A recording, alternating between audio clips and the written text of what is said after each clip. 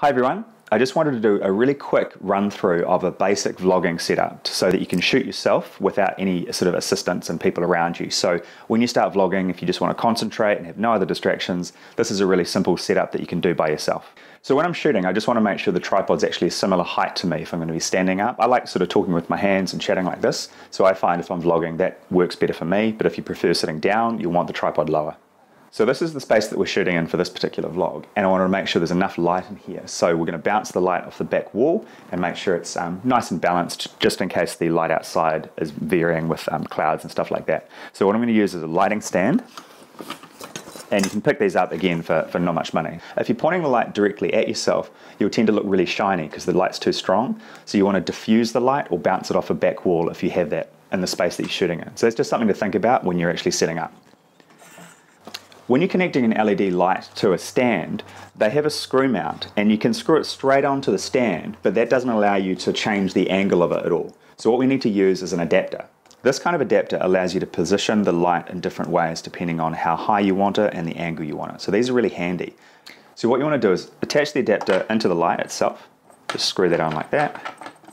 And then you got to chuck it on the light stand. But you've got to be really delicate because you don't want it to fall off while you're screwing it on. So once you've attached your LED light to the stand using the adapter, you're able to change the angle depending on where you want the light to go.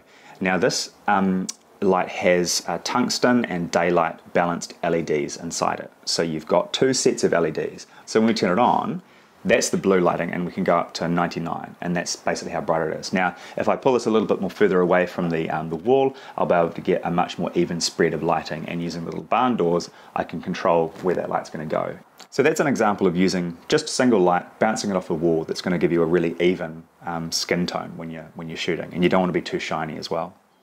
Now I've got everything else set up, I can look at what cameras I'm going to use. When you're doing vlogging, you really want to be able to see yourself, and that can be difficult with a digital SLR, but you just got to choose one that has a flip out screen so you can see yourself at the same time. So we're going to try and see what it looks like using a DSLR.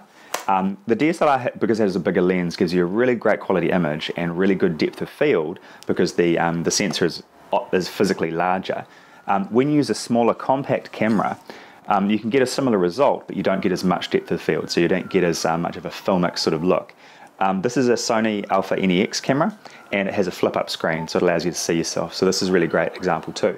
Now, if you happen to have a phone and you want to do vlogging on your phone, the iPhone 6s is great because it offers like 4K video shooting and really good 1080p shooting. Only problem is you can't see yourself when you're shooting on it, because the front-facing camera isn't as high quality as the back-facing camera. But I think a lot of people really enjoy vlogging on cameras like this because you can see yourself, you can tweak a few settings and get a result that you're really happy with. So the next step is to connect your camera to the tripod. Now, depending on the different camera you're going to use, you'll need a different connector, if it's going to be a GoPro, DSLR, or whatever camera you happen to have. For a standard camera that has a screw thread in the bottom, I use this Manfrotto base plate. You can buy more of these if you happen to have multiple cameras or you just wanted to be able to connect things quickly and go from different tripods. So this just screws directly into the bottom of the camera. So once that's screwed on, you can connect it straight onto the tripod really easily. Just goes straight on like that. If you want to shoot with your iPhone, you're going to need an adapter that works as well. So for this, I'm going to still use the same base plate, but I have a screw-on adapter. This one's made by Joby, and it's really simple to use. So now once you've got the base plate screwed onto the adapter, you attach your phone, and then you just attach the phone and the adapter straight into the tripod, exactly the same way. And then you can set that up and change the angle. Only trick here is that you'll need to set the camera to record, sit down, have a chat, come back and have a look at the footage and see if you're on track. So this is where it can be handy to have someone help you with the stage, but again, if you want to shoot by yourself in a quiet space, you just have to go back and forwards and check and see how it looks.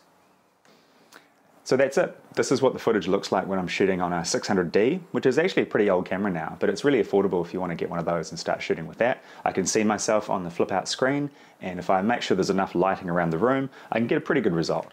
Don't worry about having the perfect camera or the perfect setup to get started. Just shoot with what you have and then collect more gear and things as you go forwards. You can actually get a pretty good result using just an iPhone on a tripod. But if you can get access to some more lights, borrow some stuff from friends, buy some cheap stuff off Amazon, just get it, play with it, use it, and see if you can get a good result. If you've got any questions, leave it in the comments below, and I'll be happy to answer them. Good luck.